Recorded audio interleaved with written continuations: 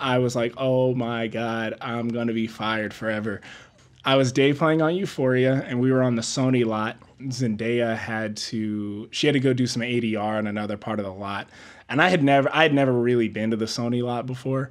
They explained how to get there, but if you've ever been on the Sony lot, I drove Zendaya over. I got like halfway there, and then I was like, I think I'm going the right way. And she's like, yeah, I think it's over there. I was like, oh my God, I lost one of the most famous people on the planet. Welcome to The Practical Filmmaker, an educational podcast brought to you by the Filmmaker Institute and Sunscreen Film Festival, where industry professionals talk nuts and bolts and the steps they took to find their success today. On today's show, Pasinger gives us an inside look into the art of breaking into Hollywood by way of PAing and lessons he's learned along his way to becoming a writer. Find the full transcripts and more at thepracticalfilmmaker.com. I'm your host, Tanya Musgrave, and today we have Pasinger, who's been making his way in LA for the past 6 years, working steadily as a PA on the Universal backlot on shows like Home and Family, on NBC commercials, and most recently, HBO's Insecure. Before I welcome him to the show, just a slight disclaimer. Technical flub on my part. A setting got flipped on Zoom, so it actually didn't record through my mic. So I apologize for your ears today. You'll have to muster through listening to slightly cruddy audio on my part, but BJ comes through fantastically loud and clear. Without further ado, Pasinger. Hey, Tanya. It's nice to be here. Hey. So I want you to set the stage for us. How did you get where you are right now? Well, I guess the catalyst really began with my friend Julio, who I think has been a guest on the podcast. We were leaving work at Home and Family, and this show was shooting right next to us. And Julio was like, man, I'm tired of doing all this extra stuff. PA shouldn't have to do some of this stuff. And then he was like, I'm going to go talk to somebody over at that shoot and give them my resume. And he went and just talked to this guy, and the guy was like, here, let me get your number. And then he was like, I'm going to pass your name on to this show. If they hit you up, just tell them you worked with me on blah, blah, blah, so-and-so show. And nice. Julio did that, and then he got a job. He was day playing on Animal Kingdom, and then things started kind of tracking for him. And then after about a year and a half of him pestering me, like, are you going to quit Home and Family or not? You don't want to be there. And, and he's my friend. Like, he's one of those friends that's always like, will just call you on your BS almost. If If he feels like you're not living up to your potential, he's like, good friend. What's wrong with you? And you'll be like, ugh. And then, but then, so finally I quit, and it was terrifying. I quit January of 2018, so that was basically almost a full 2 years after working at Home and Family, almost 5 days a week consistently, getting a paycheck. Steady getting a paycheck every Friday. It was one of those things where it's like, it's a steady paycheck, but I wasn't going to be meeting any of the people that were trying to do the same things that I was doing. Yeah. I was meeting other PAs that also didn't want to be at Hallmark or be in that part of the industry. But other than that, I wasn't really meeting anyone that could kind of pivot me in towards narrative work. Gotcha. Yeah. And then, so I had about 2 months of just being at home. I was doing random little commercials here and there for one of my college friends, Lucas, who's like a producer over at NBC. Yeah, Lucas Tanaka was actually on the show too. But so I was kind of dipping into my savings and doing that here and there. Yeah. And then right the first week of March, Julio texted me and said, hey, I just got staffed on this show, Insecure. They're going to need some additional PAs probably this first week. I think I can get you on. And I was like, all right, cool. And then he was like, just don't screw up and make me look bad. And I was like, all right, I'll do my best.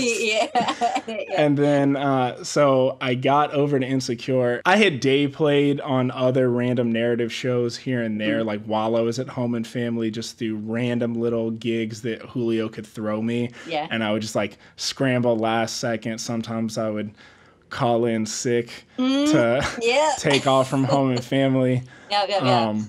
Basically, the first day ended up, I got put on lockup, so just keeping people out of the shots, keeping people quiet when they're rolling, Yeah. stuff like that.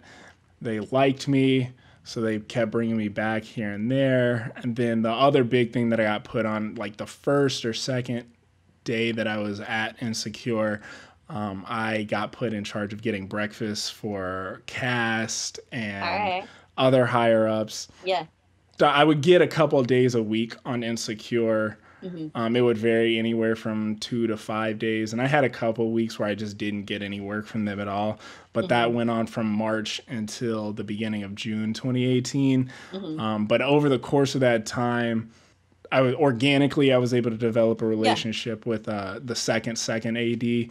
His name's James Chestnut.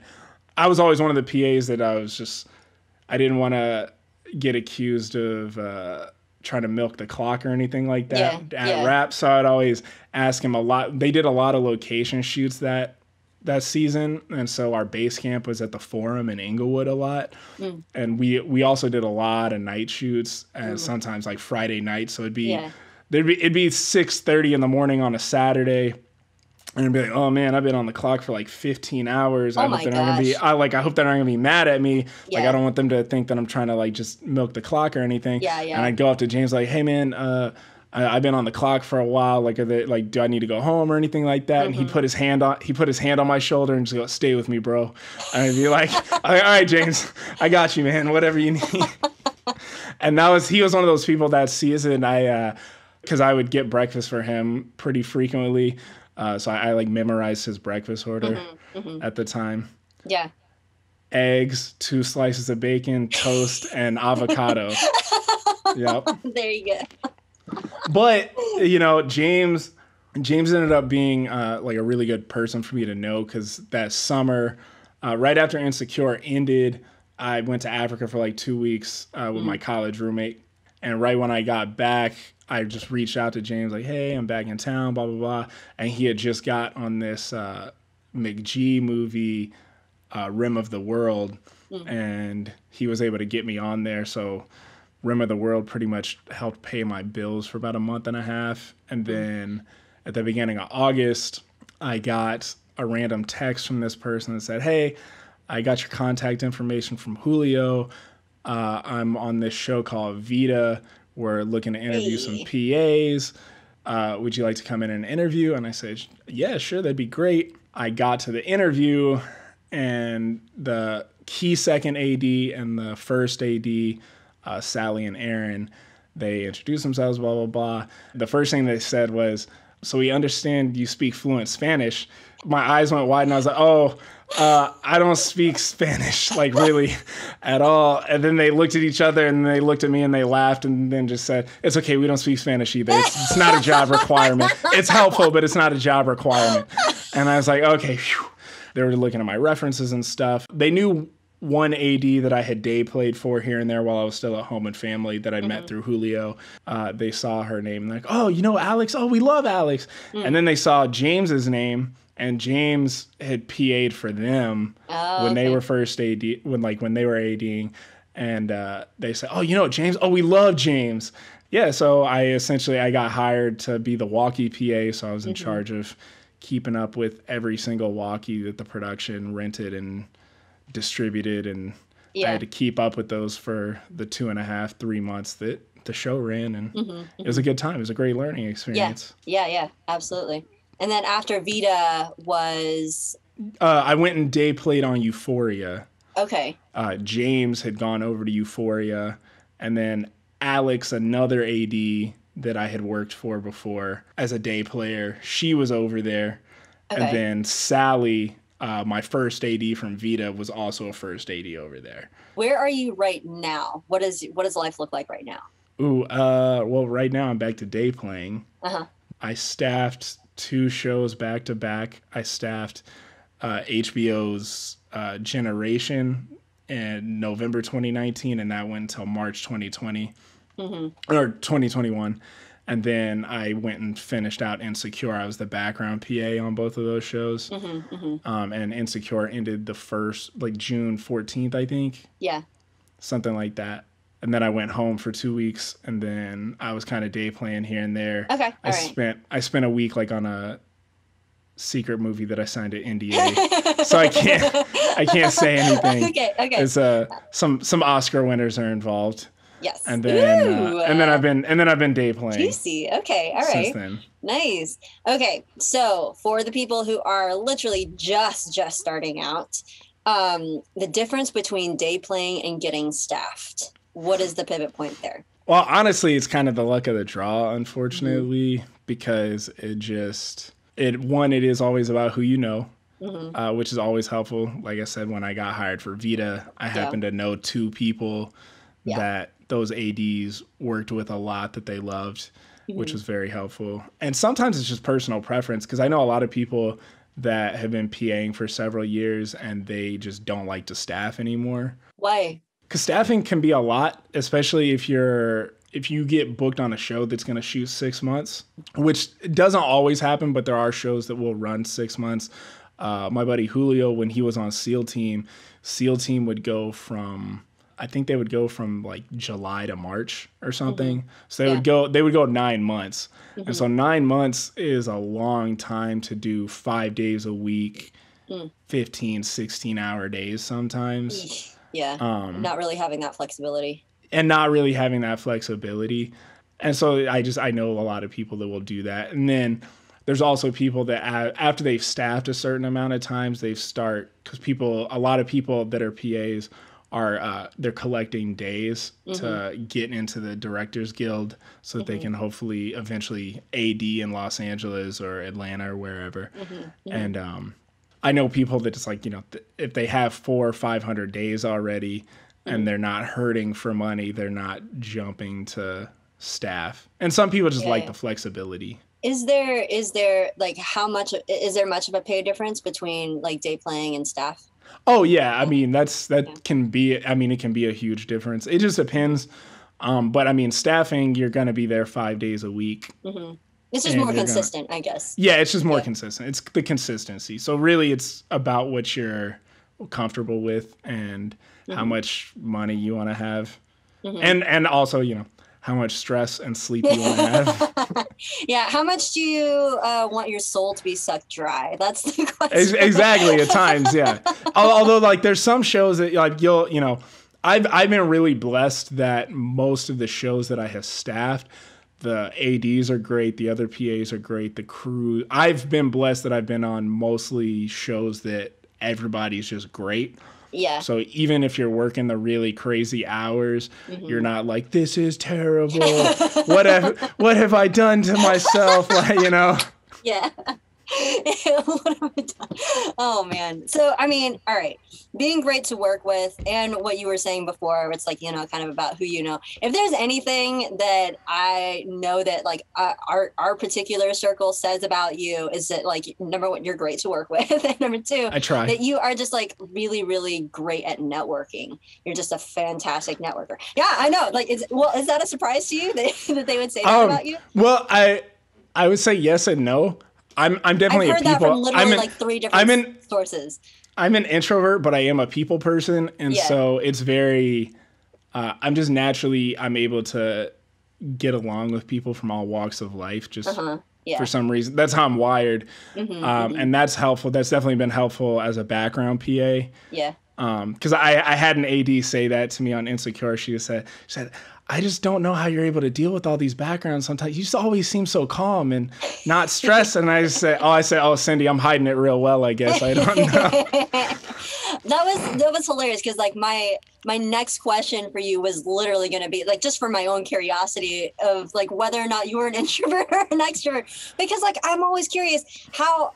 Like, I wonder how our introverted friends do, and like how they handle this business when networking is such a huge part of it. I'm an extroverted introvert, if that makes sense. Yeah.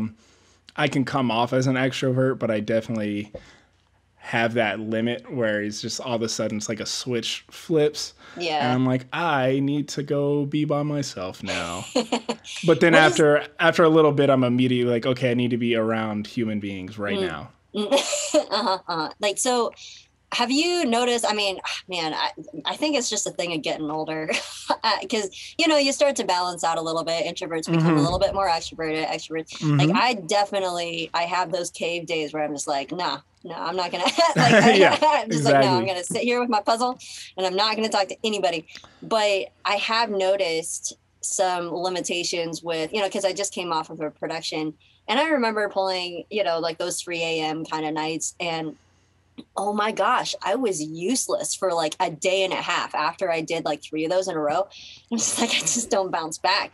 Is there some way that you particularly like for the introverted peeps out there who are trying to make it in this big old world?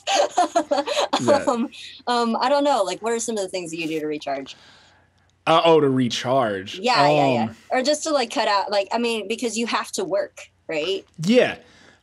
Well, a lot of times depending on how stacked my bank account is after I finish a job. It is motivating. I'll usually spend at least 2 days where I'm just not doing anything. I'm probably Postmating Chipotle and watching TV and playing video games with like my college friends. But then this last time, right after Insecure ended, I flew to Utah and visited one of my childhood friends for a couple of days, and we just checked out some of Utah. I wasn't able to stay long enough, but then I went home for almost 10 days. I had a wedding in Atlanta I had to go to, and then I went back to Nashville and saw my family and stuff. And so you just check out, you know, like no, I totally understand, and I'm sure And one thing that's helpful for me too, and it's every time I finish a job, I'm always like, I have the same moment where I'm like, oh my God, where's my next job going to come from? I'm never going to work again. And then a job always comes. Yeah. But as I've been in the business long enough, I've kind of learned that it's okay to take some time for yourself. It's necessary. Yeah, and I've definitely, you know, I've had some health things I've had to deal with over the last couple of years here and there. And it's one of those things where the industry is going to be there.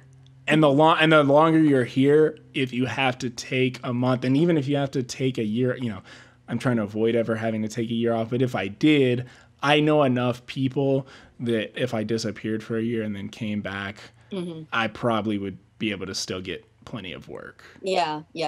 And that's really important to know that, I think sometimes people just need permission, because I remember feeling, I don't know, like lazy, you know, when I really need it. Cause like I would do some of these international gigs and I'd come back and I just like, I would not talk to anybody and not do anything for literally a solid week. And I'm just like, man, I am so lazy. Why can't I not just like keep up with stuff?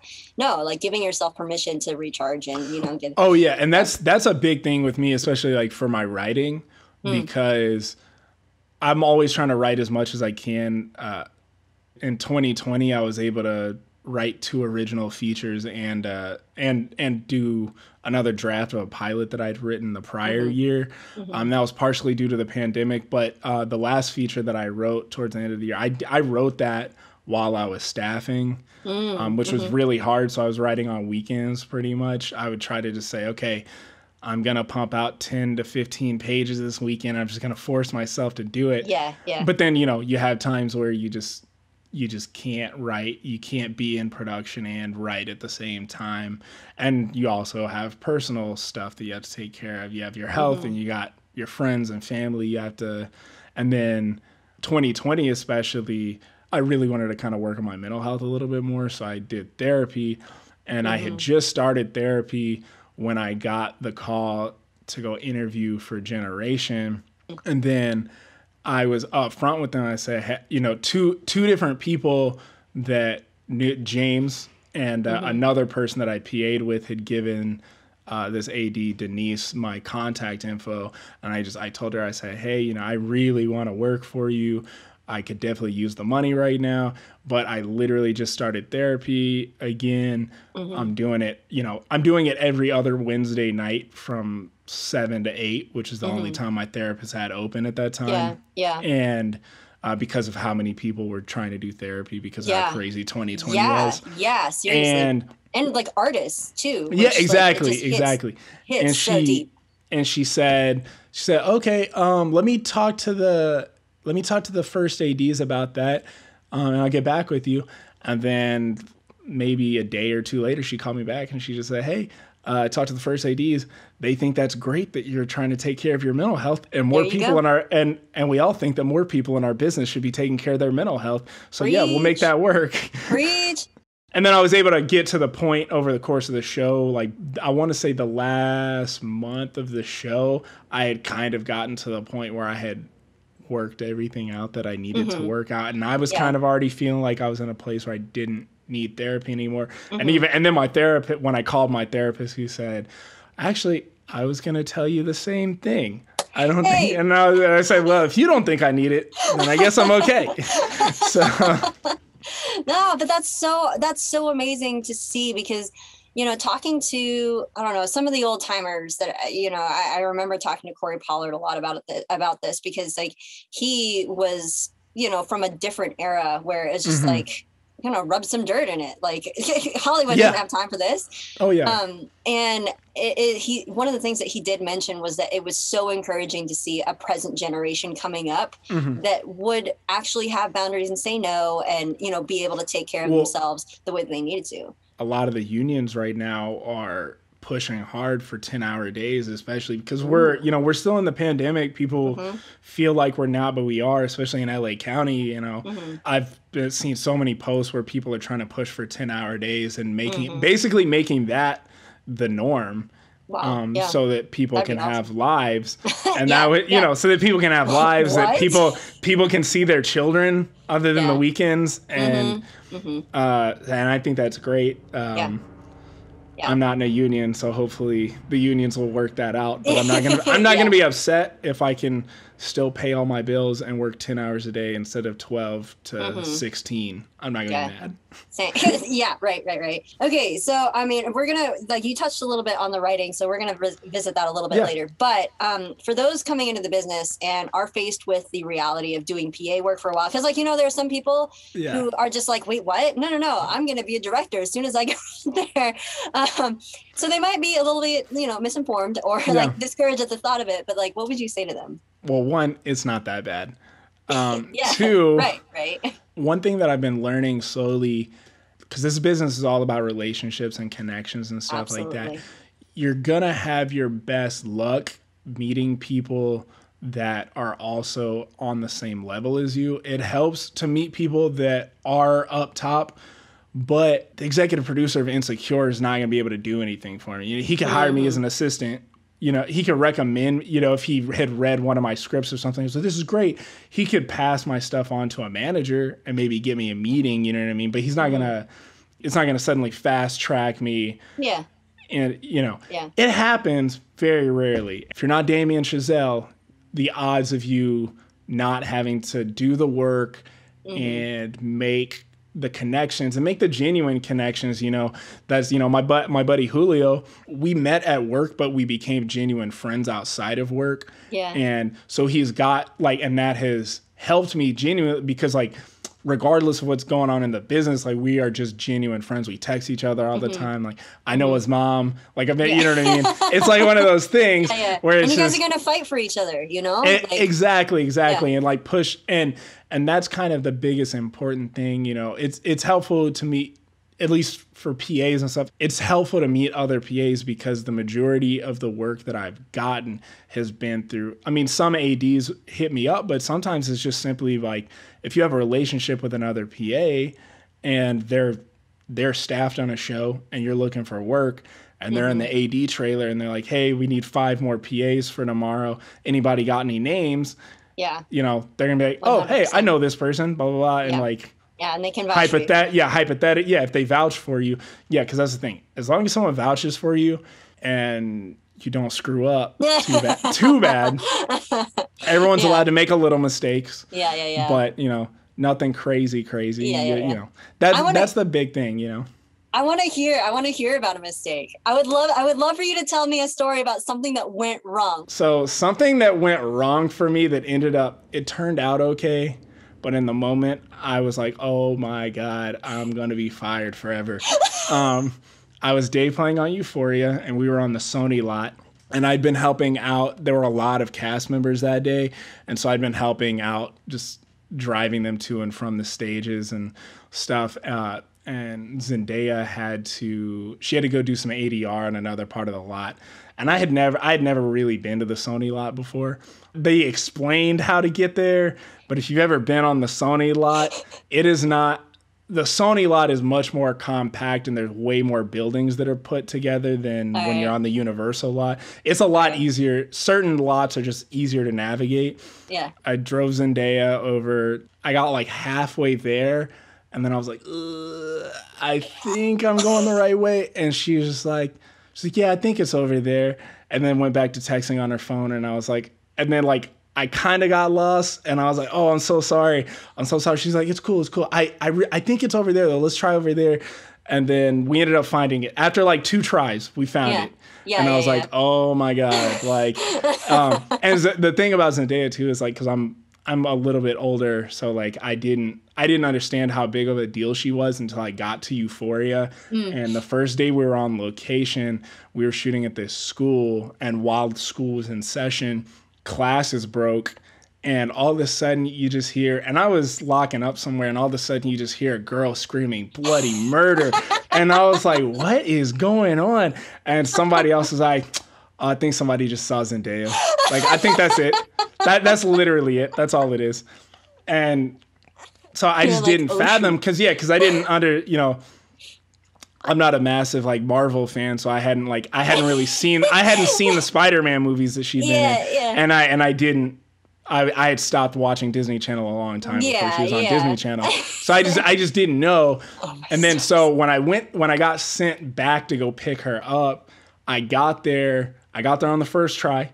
And then when I got up top to where they were recording, the guy was like, "Oh, she just left. She just walked out the other side."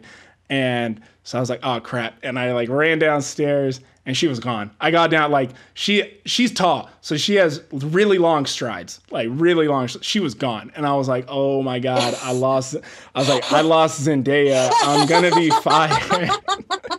I am fired. And I just like, and I was like, oh, and then I was like looking around, and I don't see her. And then I call Susan, the base camp AD, and I'm like, oh, I'm so sorry. Like, she was gone when I got there. I lost her. And Susan was like, oh, it's okay. She just got to base camp. It's all good. And she's like, it's fine.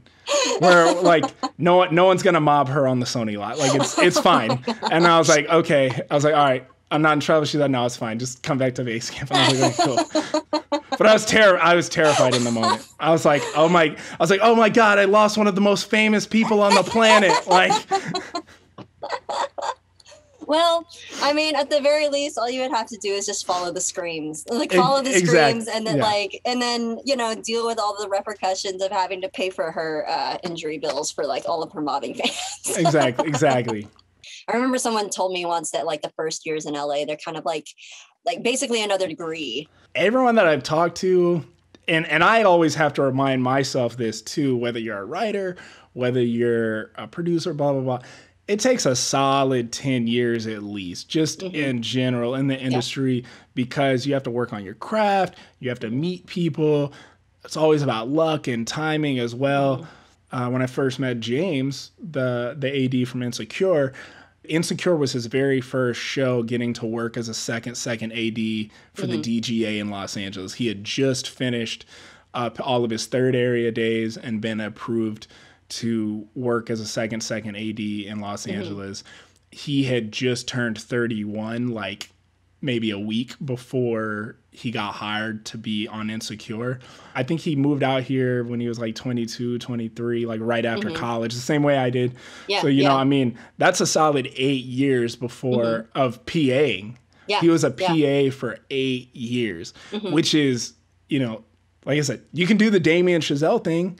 Sometimes it's about who you know too, because sometimes, you know, if you don't know anybody, it can be hard to even just get a PA job or the right PA job. Yeah, on a project-based industry, you have to like, you know, diversify. That's our version of diversifying our portfolio. Oh, absolutely. And also for somebody like me, because until I'm comfortable around, I have a hard time speaking up. kind of, you know, because I don't ever want anyone to think that I just want something from them. So I always have a hard time just introducing myself sometimes until I'm comfortable around people, or introducing myself to like higher ups.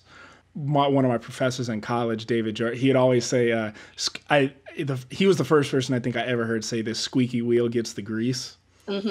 And so and like to this day, like that's a phrase that like just always is popping into my head, because it's like when I'm trying to remind myself, hey, you need to check in on people, just because I'm always, you know, the worst thing that's going to happen is they don't text you back or they don't email you back. And 90% of the time, it's not even because they don't want to. It's just because they're busy. And sometimes people forget. Like I've had so many times where someone's like, "Oh, I meant to text you back. I was in the middle of texting you, and someone called me on my walkie, and I forgot. And then I remembered a month later that I hadn't actually texted you back." You know? Yeah. So, like, from where you are now, what's something about this process that actually came as a surprise, like compared to what you thought as an LA freshman, I guess? Most people are willing to answer your questions. You know what I mean? As long as you ask in the right way, you're aware of your surroundings when you're asking the questions, or trying to quote unquote shoot your shot. You know what I mean? Because Prentice, he's one of the showrunners on Insecure. He did a Q&A on Instagram about that, and someone asked him a question about, you know, oh, hey, if I'm on set and I just wanted to try to, you know, pitch something to a PA, you know, shoot my shot. And Prentice literally said, never do that. Never pitch to, like, don't ever pitch yourself to anyone on set, especially if they're at work, because you don't know what's going on. And you know, you don't know what's been going on right before that, what's about to happen. You don't know, like, you don't know the 20 ththings that they may be dealing with in their head. And the last thing they want to do is hear a pitch from somebody they don't know. Because he was, you know, because he was just like, you know, it's all about relationships. And so it's, you know, the biggest thing is shoot your shot, but be calculated about it, I guess. Read the room. And read the room. Yeah, that's the best way. Read the room. And also sometimes you're not always going to be the right fit for every project, you know, or with writing, you know, I write a lot of drama. I write way too many period pieces, stuff that's just way too expensive. But I also write, my modern dramas are very specific things that are important to me and speak to me. And not everyone's writing the same thing. So also, you know, be aware of the audience that you're targeting, and be aware of, you know, the shows you're working, you know, because like when I worked on Vida, you know, Vida is an LGBTQ targeted, you know, that's their audience. Like, and Tanya Sriracha, like she's fantastic. She's amazing. Super, super nice person. Yeah. The things that Tanya makes, like, they're not like what she does and what I do, very different. So it's like the kind of the idea that she wouldn't necessarily be the right person to approach with kind of the stories that I write, because she writes a lot of her stuff is like dramedy. And I'm terrible at comedy. I don't do dramedy. People tell me I'm funny. I'm not funny enough to write comedy scripts. I guess be aware of what you're trying to do and what other people are trying to do, and if your voices are going to mesh and click. I don't know if that makes sense or not. You know, when you were on Home and Family, it wasn't a narrative show, and you're just like, okay, how can I get onto a narrative show at least, you know, because I did have a question about that. So you've been on a lot of TV shows, and that's kind of been, you know, your bread and butter, and you just now gotten on, you had a narrative, right? Well, when I say narrative, I just, you know, storytelling. So but was it a feature? You know, I spent a week working on a feature. They don't shoot as many features in Los Angeles as they used to. Yeah. They're trying to bring that back. So what is your hope, though? I mean, for wanting to get closer to a writing gig, what are your current strategies? Because, like, you know, like right now you've moved to narrative. Now that's great. So are you wanting to write features? Are you wanting to write like TV shows? Like, what's your hope for that? I write both. Okay. All right. Shot. You can't box me in. No, I'm not going to be part of you. No. I'm always trying to make connections with other assistants, and especially like showrunners assistants when I can. Yeah. The people that I like genuinely connected with for one reason or another. So like Raul, who's been a guest on the show, and I met him on Vida. Raul's just like a friend. Yeah. So he's awesome. and he's awesome, and he's a writer. He's a writer who's moving up. He has a manager now and stuff. Nice. So it's helpful to, like I said, it's helpful to meet people that are either just on your level or a little bit ahead of you that want to do either the exact same thing as you or something similar to what you're doing. Because what Raul and I write are very different, but he's a writer. He has a manager. He knows how to get a manager, which is always helpful. Then one of my other good friends, Jose, who I went to college with, he's currently the writer's PA on Young Sheldon. So, he's able to give me advice and, give me insights and all that stuff. I'm semi-active on screenwriting Twitter. I'm a lurker more than I'm a tweeter.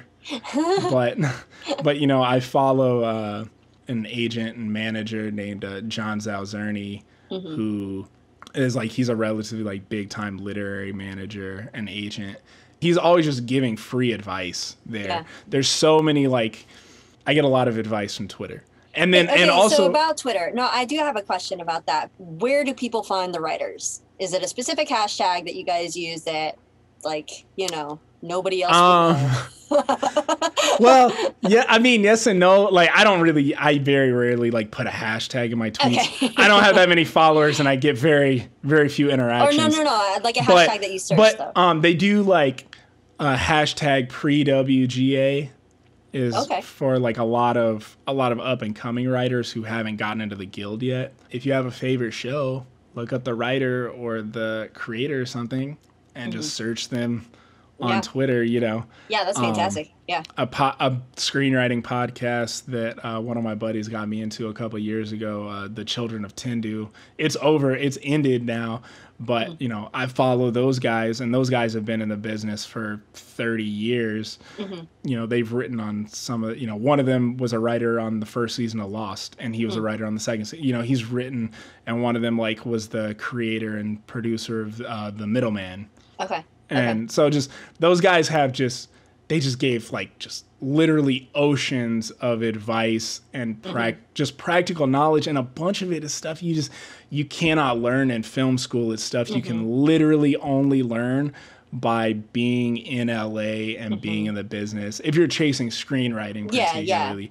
And they just gave it out for free. There's 6 or 7 years of just free screenwriting knowledge. You're getting to see these working writers who are high up writers. These guys are showrunners sometimes, or strong number twos that are helping the showrunners, and they're just giving out free advice. Yeah. I've learned so much. So, all right, I'm kind of piggybacking on that. You learn a lot from observing, obviously. I imagine that seeing actors work with a script has given valuable insight to what does and doesn't work when you're first putting it on the page. Definitely. I mean, because I've been on sets before where an actor literally is this line's just not working, and the director's yeah, I agree, and then they'll just change it. And sometimes it's helpful because I've been on, when I'm on Insecure, most shows that I've been on, whoever wrote the episode is usually on hand when they're on set,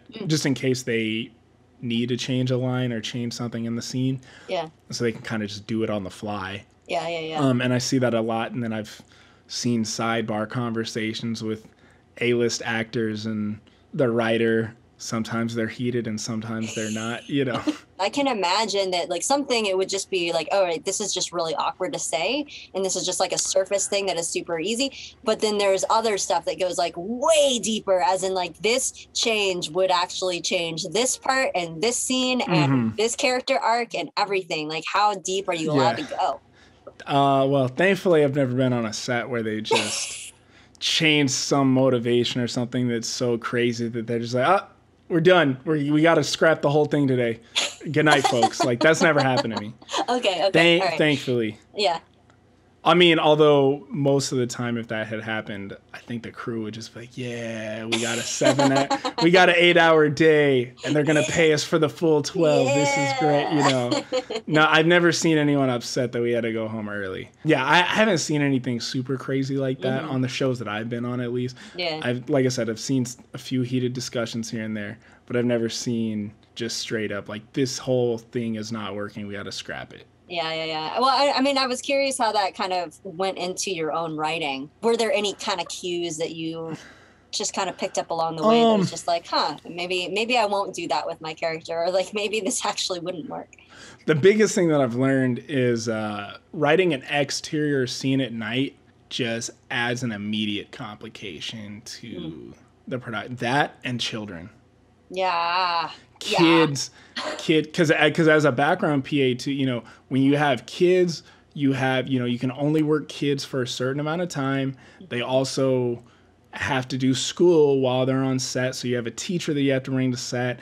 And then you're always like, a lot of times the goal is to bring the kids in early enough that you can get the school in so that you can take care of their whole school and then get them to set. And then once they've worked their legal, different age groups are only allowed to be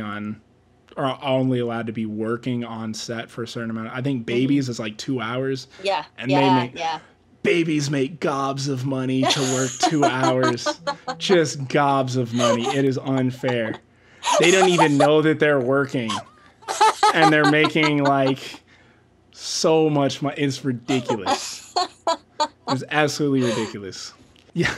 Those are things that like I've learned from like genuine practical aspects.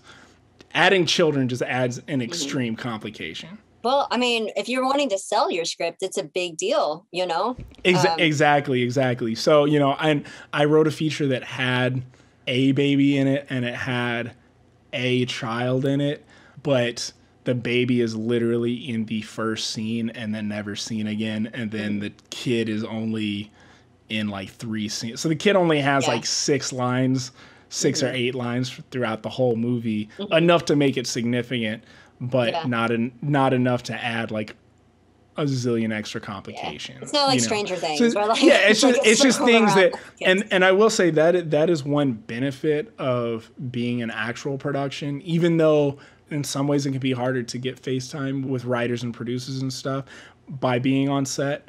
But at the same time, because I've gotten to work on a variety of different shows, I know when I'm writing things, I know what I'm asking of the crew and what I'm asking of the producer to come up with. Yeah. And sometimes I write stuff that I'm just like, I know that this is what I'm asking you and I know it's going to be amazing. But also, you know, I've been on shoots where it's just like the amount of stuff that it's going to take just to get that whole day is involving easily 30 to 40 people coming in at 3 a.m. in the morning and regular crew in order to start prepping and getting all the extras in. So it's like the hair, makeup, and wardrobe people, costumes, the hair, makeup, and costumes, PAs and ADs are literally coming in at 3:30 in the morning, and crew call might not be until 6 a.m. So like the actual 12 hours or the actual 6 hours before your first meal break doesn't actually start until 6 a.m. when the rest of the crew gets there, but you've been on the clock since 3:30 or 4. Yeah. And then that also involves you getting up at 2 or 2:30, you know, depending on where you're shooting. So it's kind of just being aware. That has been very helpful for me because I'm aware of the kinds of complications that you're adding when you're when you're putting in just little things. So I'm gonna ask you about some game-changing tools of your trade, if there are any. I was just saying, because like it doesn't have to be like. I mean, I would love gear, gadget, and software or whatever. Yeah.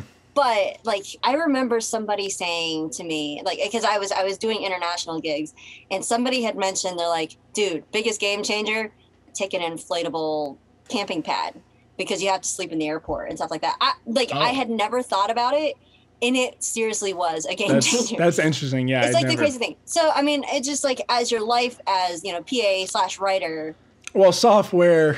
It's always controversial in 2021, but I'm still a proponent of using Final Draft. I like Final Draft. When they were doing Adobe Story, I did enjoy Adobe Story, but like Final Draft has been the go-to. When I bought my first copy of Final Draft, I think in 8th or 9th grade, because I knew I wanted to be a screenwriter way back then, and I used my high school ID to you get a student discount. Yeah. Well, what's a quirk of Adobe's that you didn't like then? I don't even remember. It's because it's been so long. I don't even think, does Adobe Story exist anymore? I don't even know. I don't even know. Like the ones that I know of are just like Final Draft and like Celtics. I have never met anyone in my life who's like, yeah, I wrote this script on Celtics and it sold, you know? And you know what I mean? I've never, and on screenwriting, I've never, in my travels across screenwriting Twitter, I've never seen anyone who actually makes money writing ever mention anything about Celtics. Interesting, because like Celtic. I mean, however, it's like it's formatting, right? So like, what exactly is the difference? I don't know. I just think, I mean, Final Draft has always been the industry standard. I think there's like 2 or 3 other softwares out there. I don't even remember their names that professional screenwriters are using as well. But because like they have to like deliver the files, I guess, huh? Yeah, that's the big thing. And obviously don't write a screenplay on Microsoft Word. It should be obvious, but I'm sure there's people out there that maybe need to invest in Final Draft now. Yes, I don't know. Yes, I shouldn't laugh. Yeah, but just in case.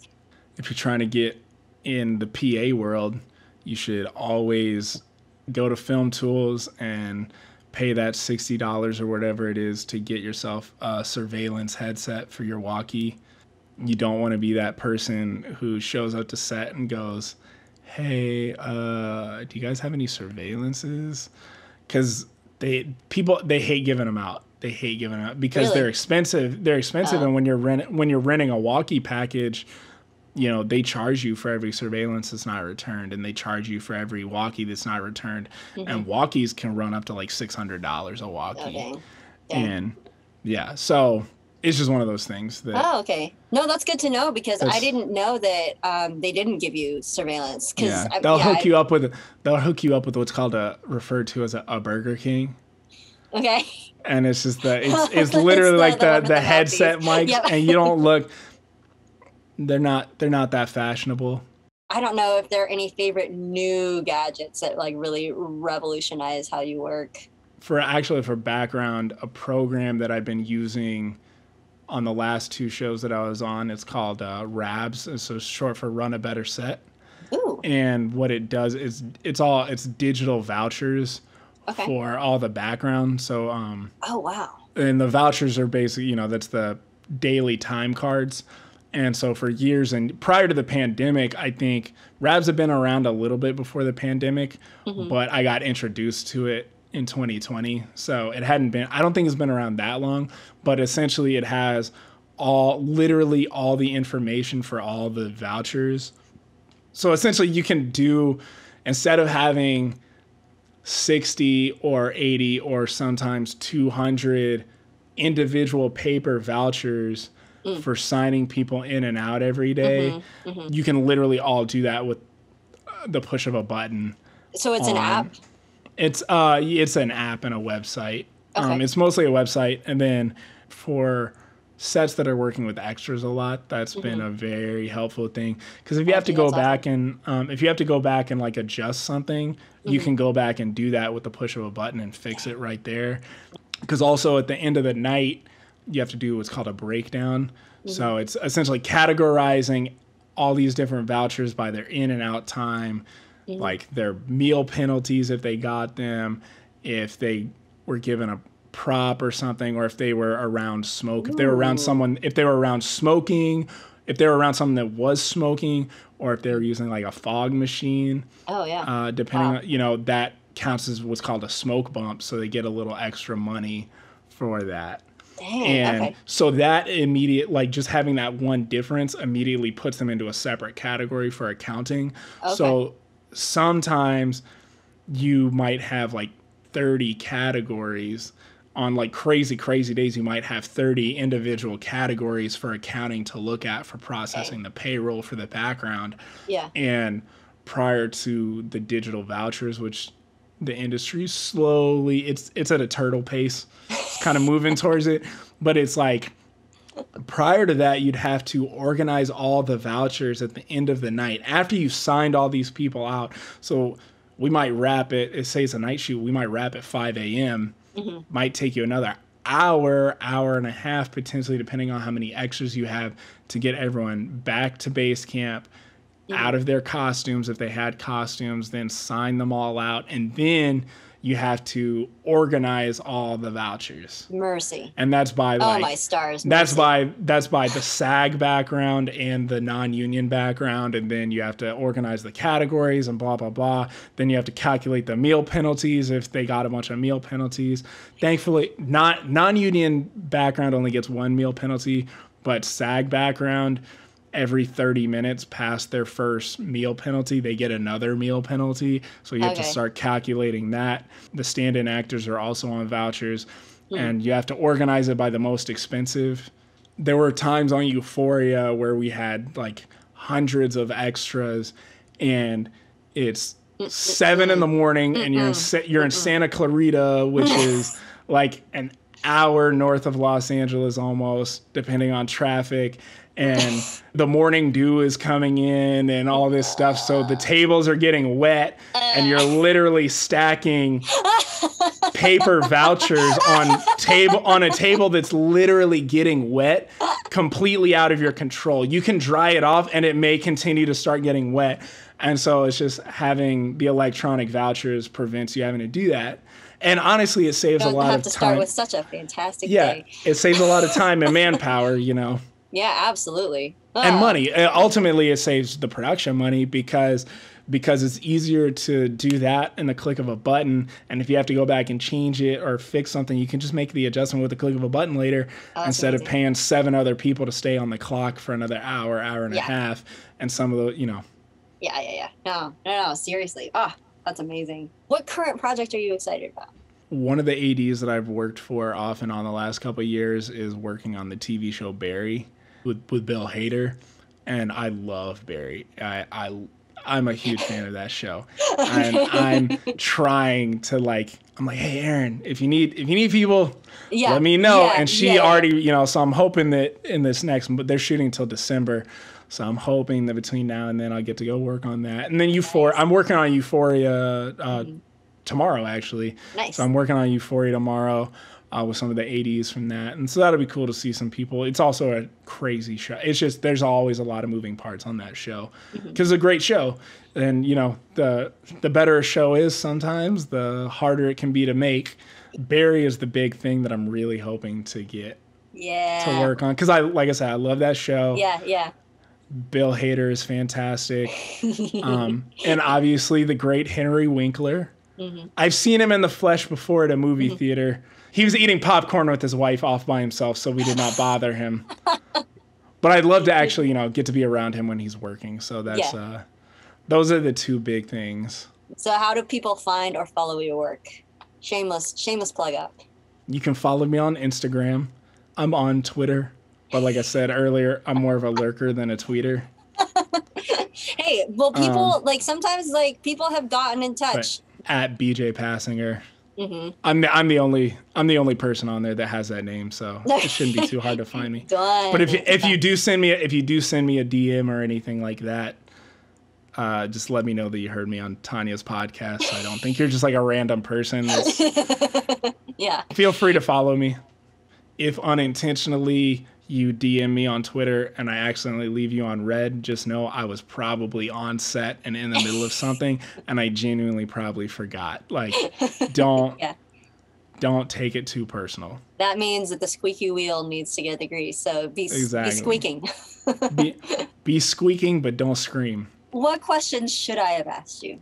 I think pretty much all the advice I could ever give, I've poured my heart out already.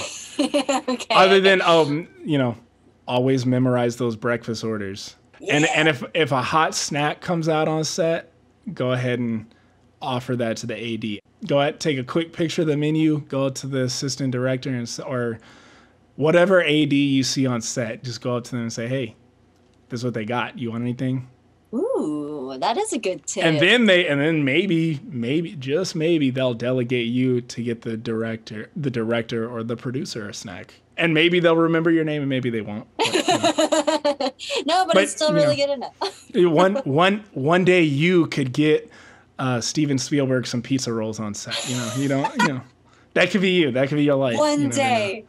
There you go. anyway, thank you so much for all the wisdom. And like, honestly, like you probably have more to offer than some, you've said this a couple of times, get to know the people who are on the same trajectory and pretty much on the same level as you. I mean, I've said this before because somebody had mentioned it. Your mentors being 2 years ahead of you instead of 20. Yeah. Scorsese and Spielberg and George Lucas, and like all those guys knew each other when they were like young hotshot directors or like trying to be hotshot direct. Like they'd have drinks and get burgers together and stuff. You know what I mean? Yeah, and so it's just like those things where it's like when they're like, oh, I'm never going to get a directing job, or I'm never going to get a directing job again. Back when Hollywood was pumping out 30 movies a year, it's like, it's just like one of those things where, that's an idea that I think that's a universal truth of the industry, honestly, that really genuinely goes back all the way to the very beginning of the industry, Yeah. Well, thank you so much for your time. Really appreciate all of the fantastic advice that you have given. That is very valuable. Glad I could help. If you enjoyed this interview, follow us right here and on Instagram, and check out more episodes at thepracticalfilmmaker.com.